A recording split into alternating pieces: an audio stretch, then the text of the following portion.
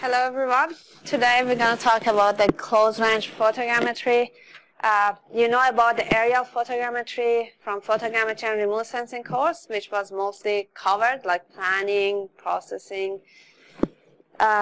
This is mostly about high precision photogrammetry that you can achieve micrometer accuracy. Good, which has application in surveying, in engineering, in like this one here. This picture is like criminal, like Albert, who wrote this module initially. Actually, Albert doing fantastic stuff in like trying to capture criminals, and he will appear in the court, for example, and he has to explain like from professional aspects, like whether this scenario is possible or not. Sometimes they have to do the measurement on the face of criminal and then they create a 3D model, and then they try to match it with other criminal records or people that they know and find the criminal. So it's quite exciting. And some of the, like I know at least 4 or 5 surveyors who are working with police, and then they try to find criminals in different ways. Like this was I think this was the example, like Albert was doing the example of shooting happened in Melbourne a couple of years ago. And they actually, that was a successful case that they could capture the person just simply by using the CCTV cameras and the pictures they've got. Anyway, so what we are going to talk about, I'm quickly over like giving you the principle of close-range photogrammetry, knowing the fact that you've done this course hopefully last semester or quite recently. So I'm quickly just remember some of the stuff that you need to know. And then we are going to talk about more stuff about calibration of the cameras, how you're going to do the planning for close-range photogrammetry. And at the end, I'm going to talk about dynamic photogrammetry, which is the case for moving object or moving cameras. Good? Okay, this picture here is actually showing you different techniques we have in surveying and engineering applications, and based on the object size and the accuracy requirement, you can decide which techniques is suitable to you. So far we learned about, I don't know, the conventional surveying that we knew about that before even this course. We know about GPS, yep, or RTK. We know about, what else we know? Laser scanning, for example. You're going to learn about metrology in next week or next module. So if you look at this, you see, for example, for aerial photogrammetry is actually for the object, big area or big object. If you want to capture the very big area, and then the accuracy is not so much important for you, good, then you will use, for example, UAV.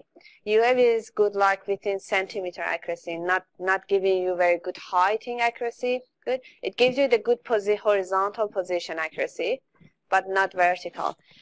Again, that's why if you look at it, it's just aerial photogrammetry is somewhere between 10 mil to not 1,000 if you use like aircraft, and like nowadays we can achieve very good, like it's probably, I should say, separate UAV from aerial photogrammetry, because UAV is giving you more precise than like an old aircraft that we used to take photos of. Anyway, if you just keep going, like we go to laser scanning. What is the laser scanning accuracy? Do you reckon?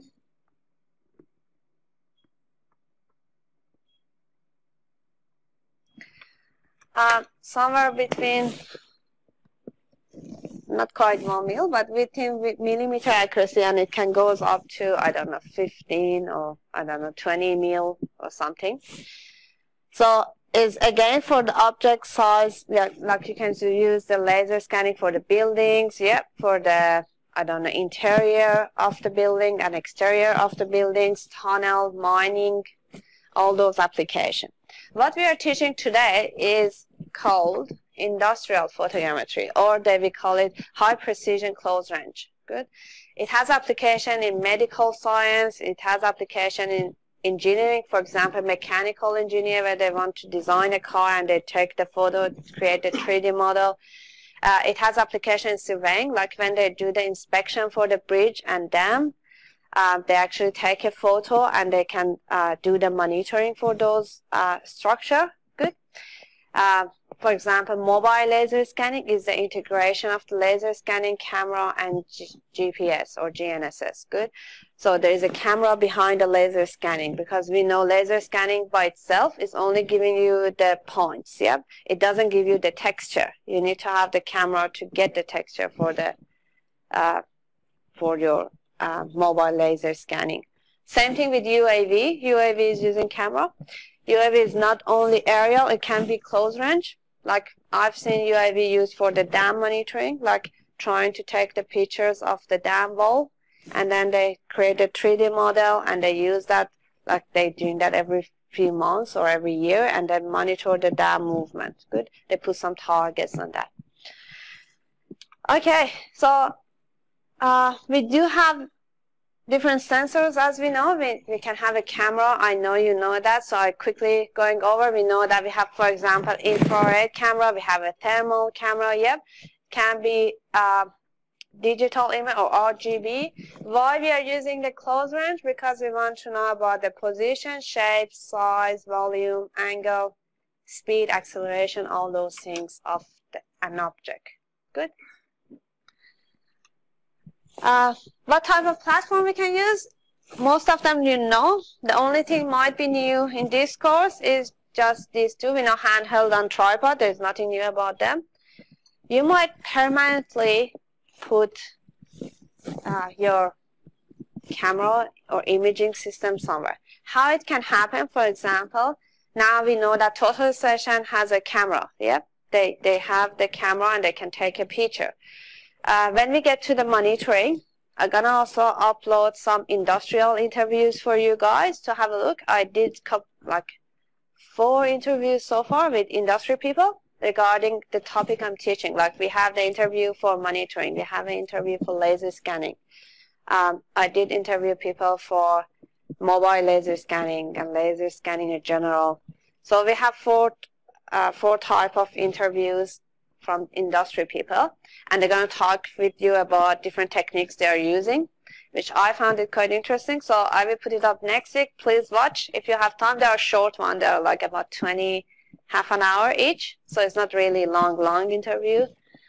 But when I interviewed one of the guys for monitoring, they actually did a fantastic job, and they just putting their robotic total station mounted somewhere permanently. And that robotic total station is programmed to take the reading every year, every day, reading to the targets. Good. And then it gives the targets movement to whoever is in charge of that. There is a Trimble online solution, and they can also get the message sent to them and say, hey, target, 100 has a massive movement outside what is acceptable. And they can have a look at the camera of the total station. The guy actually showed me. They can go and click on the total station. They can access the camera of the total station and have a look at the target and see, oh, there's a ribbon is in front of that. That's why total station couldn't read to that target. Good. And see what's going on, which is quite amazing. We can have mobile platform like your car, which is mobile laser scanning. Yep. As I said, we can have different type of the sensor, which I already covered. We know from the photogrammetry and remote sensing, the camera can be classified to metric and non-metric. Metric cameras are the cameras that you know the calibration parameter, which include the distortion, include the principal point, include the focal length. So those calibration parameter is known. Good. So it will be given to you by manufacturer, for example.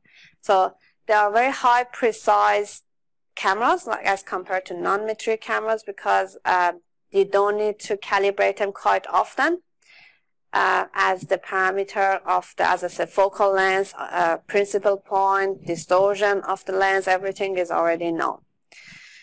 How about non-metric cameras? If I want to give you an example, most of the camera you are using, I would say, is non-metric. So what's the easy way to distinguish between metric and non-metric? most of the metric cameras, you see on the edge, they have some graded points, or they have fiducial mark, what they say. We do have digital metric cameras, like digital SLR cameras, like Nikon has one. So anyway, which are the best? Yeah, the best camera to be used is digital metric cameras for our purpose. So what type of, I added this bit because I found that we are not talking about them. But when I'm saying metric and non-metric, you have no idea what I'm talking about. Because in reality, you only heard compact camera, SLR camera, you know, studio camera. So I was thinking maybe I categorize them in other ways so it makes sense for you. So if I want to tell you what type of cameras we can have based on their optical system, good. We can say we have viewfinder or compact camera. What is viewfinder? Do you know the eyepiece that you look through? They call it viewfinder. Good. So in the past, there was no LCD. Good. It was only viewfinder. You look through, you take a photo. You're probably so much younger than me to remember, but I could remember them easily. And then as the time passes, they started to have LCD screen for the camera, so you could see the picture while you're taking that. Good. So why they call it compact camera? This type of camera, they had imaging system, and like the imaging system and optical system, they're all combined. Good. So they're compact. There is no separation between the lens or, I don't know, optical system. So they're all in one unit. That's why they're very light. Good. Have you seen this camera? Like the Sony camera down here is the example of the compact, which still exist. Yeah, we are using them. And it's cheap and it's very efficient. They have a good resolution for just taking the photograph. But is it good for us? No. You're never going to use compact camera for high precision close range. It's going to be good for low resolution job. What would be low resolution job? For example, have you seen they try to take a photo of accident? Many surveyors actually working with police in terms of accident. They sometimes bring the total station in the scene if there is a very big accident to take the measurement. Or what they can do easily, they put some scale bar and then they take a photo. Do you remember from photogrammetry and remote sensing? They take a photo and then they can go and do the measurement and create the scenario what happened. Good. So what else is low resolution? If they want to have 3D model of the city, which is mostly for planning purpose, not for surveying. Good. So as a surveyor, what do we use then? We probably use single lens reflex camera, which we call it DSLR camera. Have you seen DSLR? Digital single lenses reflex camera. Why they call single lenses reflex camera? Look up here in this photo. So this is the example of the SLR camera. They have a mirror, rotating mirror. So what's happening during the exposure? The mirror is lifting up and then it deflects the light ray and then it's coming to the eyepiece so you can see the image upright. Otherwise it's going to be reverse. Yep. So that's actually helping you to see the image as it is. Otherwise lens is reversing the image. Good. So SLR camera actually are very popular. The reason is the ratio of price to performance is very good for them. They are not too expensive and they have a good performance and good resolution.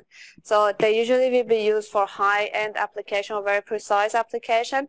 As I said, we have a digital metric camera or digital SLR camera. Like many companies, they will do that, and it's very good for doing any high precision close range job. Good. Now, what is the last one? You're not going to see that too often, but I was telling you what's the difference between a studio camera and SLR.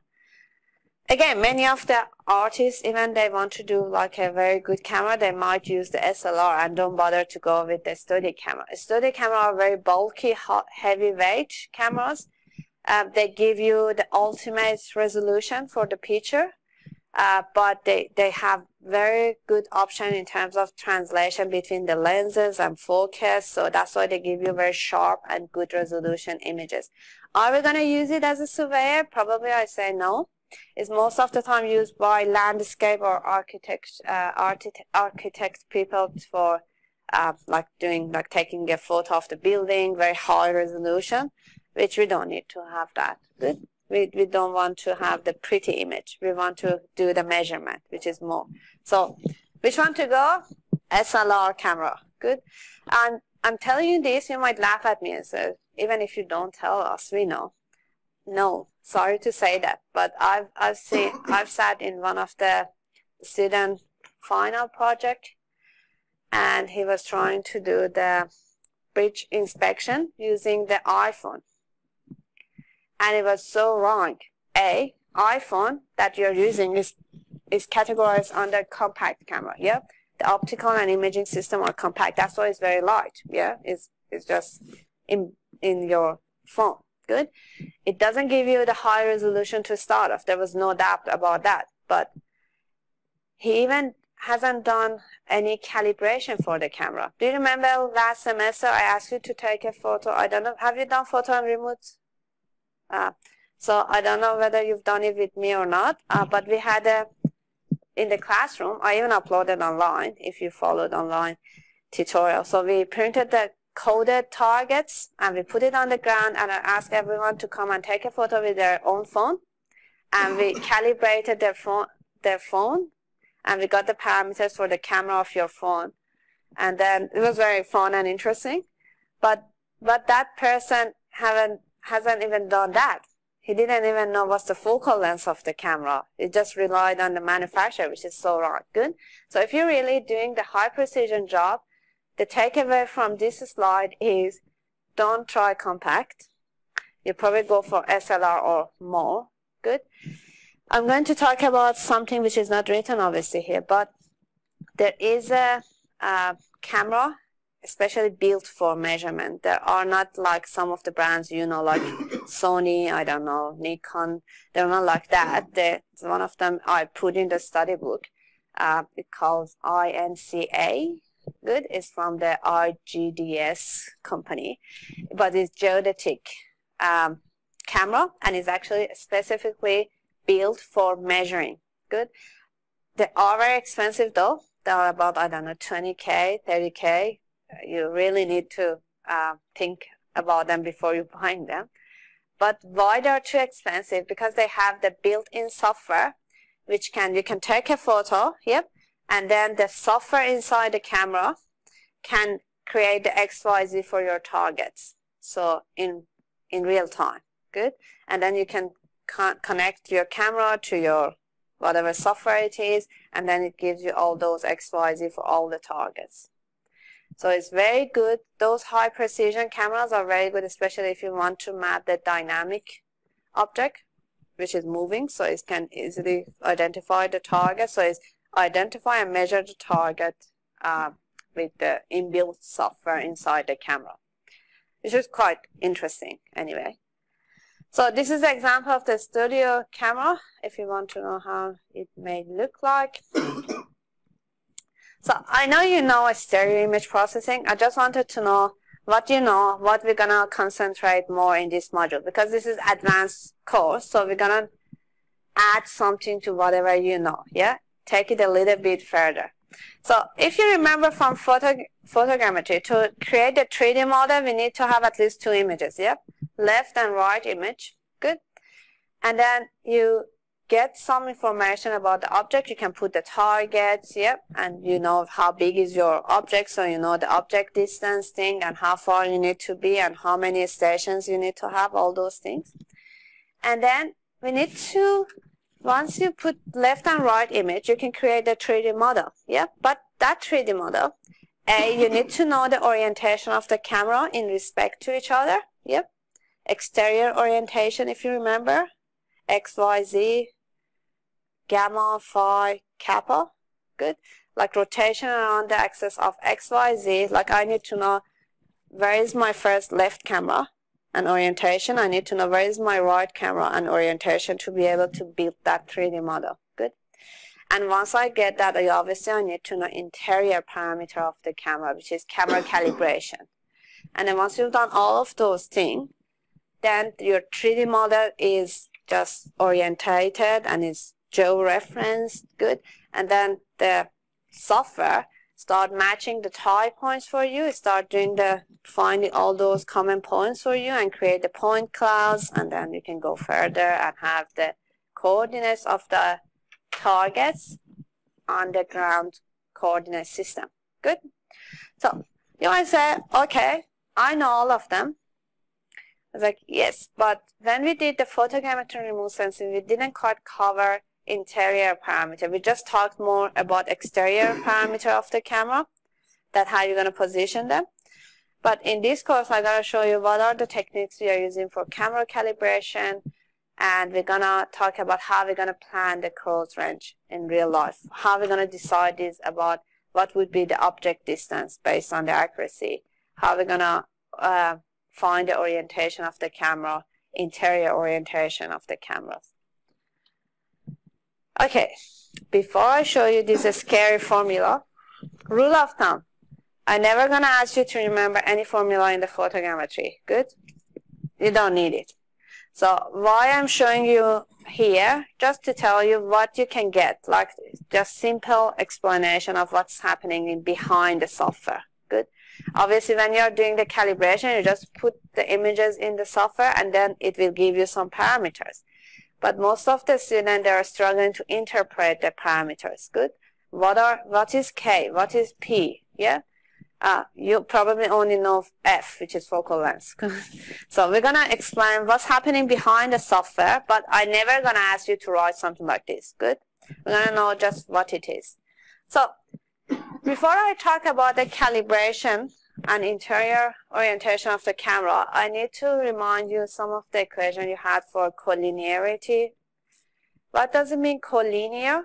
It means that your object point, good, your center of the camera, and your image point, based on the photogrammetry rule, they are in one line. If you consider that, and then you write, and you're a mathematician, for example, and then you sit down and write this formula here, based on them being on one line, good, this is only for one light ray, one object to be mapped or image on the photo. Now, if you do that, what can I get from this formula is some of the exterior parameter of the camera, like orientation of the camera, which is X, Y, Z. This one here. The center of the camera, I can get where is the center of the camera? Good, where is the position of the camera? This is the position of the camera, and these are the rotation around X, Y, Z. This is exterior orientation of the camera. So based on your image coordinate and ground coordinates, you can find out that, and you can also find out some of the information about interior orientation. What are the interior orientation of the camera? I'm going to talk about that in next slide, but the only thing you can get from collinearity equation is just where is your principal point or the center of the image, and what is the focal length, or I call it here C. I call it principal distance, but it's actually your focal length. It's just X.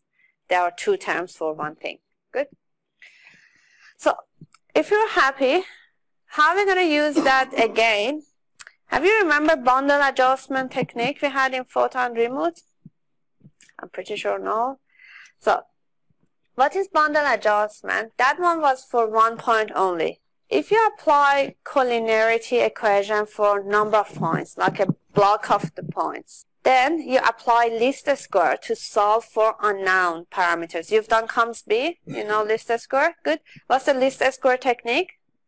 Is actually helping you to find some unknown parameters, good, based on minimizing the errors. You assume that you're going to minimize the error, and then you're going to find out some of the unknown parameters. What are the unknown parameters here? We know the image coordinates. That is known. Yeah, we know that. Do we know the focal length? No, we're going to find out. Good. Do I know the ground coordinates? Yes, I should know that to solve the equation. Yeah, you need to have some known. Do you remember we need to have some control points to be able to solve? It's the same For least square, you need to have redundant observations to be able to solve for those unknowns. So, do I know the ground coordinates of exposure station? I may know or not. If your camera has GPS, yes, you know, then it helps you to solve better exterior orientation. If not, we assume that we don't know. Good, we can solve it. I don't know. Do I know the rotation? These M1, 2, 3. If you remember from INS, I'm pretty sure when Glenn taught you last week, he showed you some matrix of the rotation from transforming the object coordinate system to ground coordinate system. So it's pretty much the same, not similar, because there are some different rotation. But we use the same similar matrix to transform from object coordinate system to ground coordinate system. Good. These are the elements of those matrices. Is the rotation. Good. Do I need to know them? No, in reality. That's why we didn't bother. We just say M1, M11, M12. You don't need to know. You just need to understand. So, do I know them? No, I want to find out what is the orientation of my camera. Yeah, the rotation. I don't know. So, from that you can get what I can get. You can get these elements. Good. The rotation element. Gamma, phi, kappa.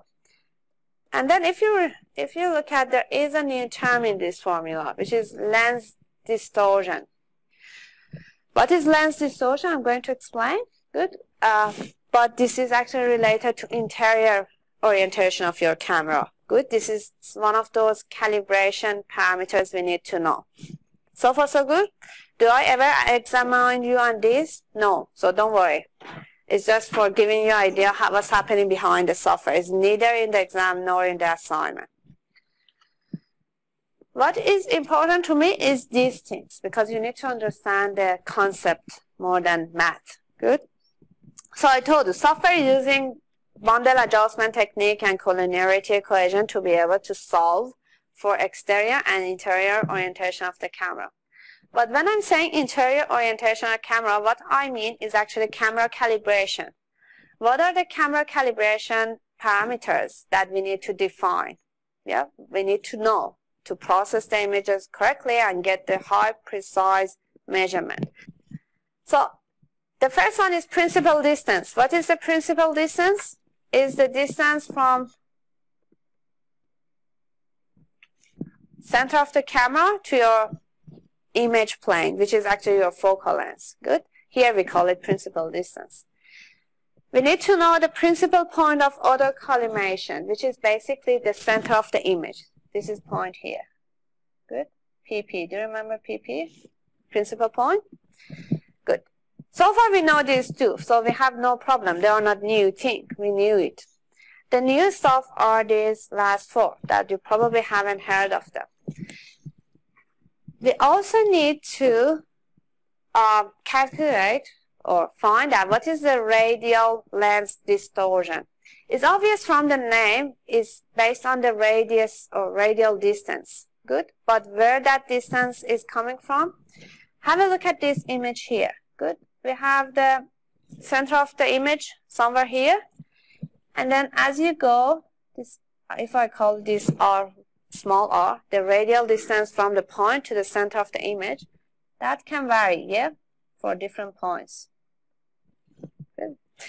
As you go toward the edges of the image, that distortion is getting bigger and bigger. So if I want to give you a very simple example to know what is radial distortion means, have you ever taken an image and you've seen that the vertical line looks like a curve on the edges? Have you seen that? If your camera shows the, like if you're taking photo of the building, for example, and building should look like upright here, sorry. Should look like this in the image. Good.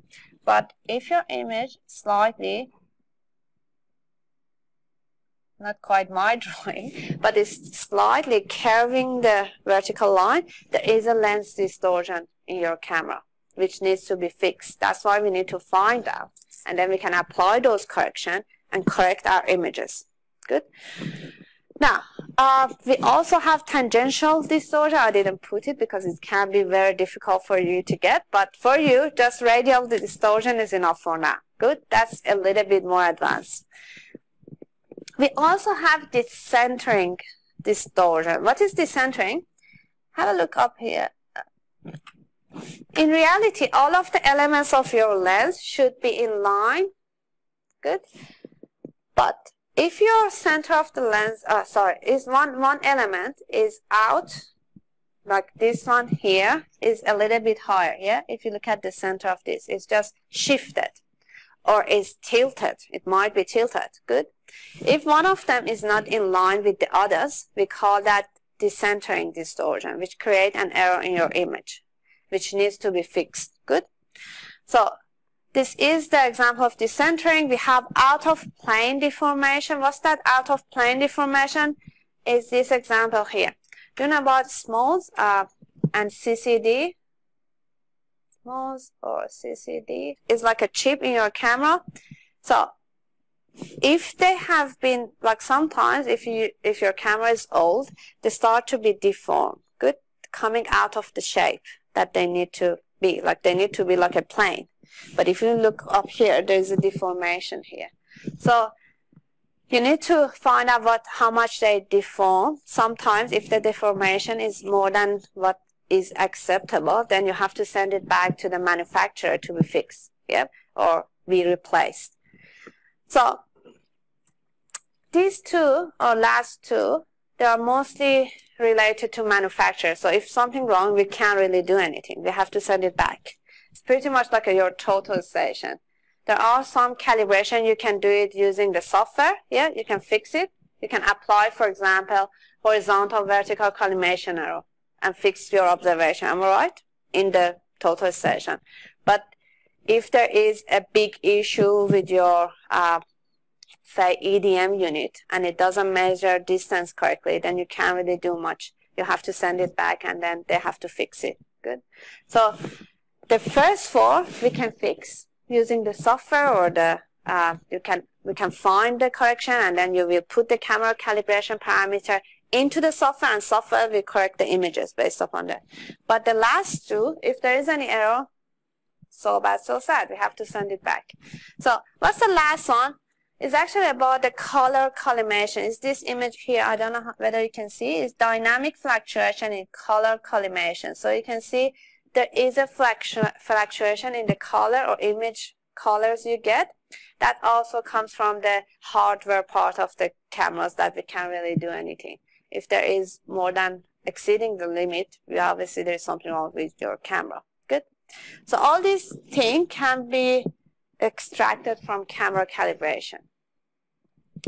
So I better stop my lecture here, give you a quick break, and then we come back and we continue for the rest of the lecture.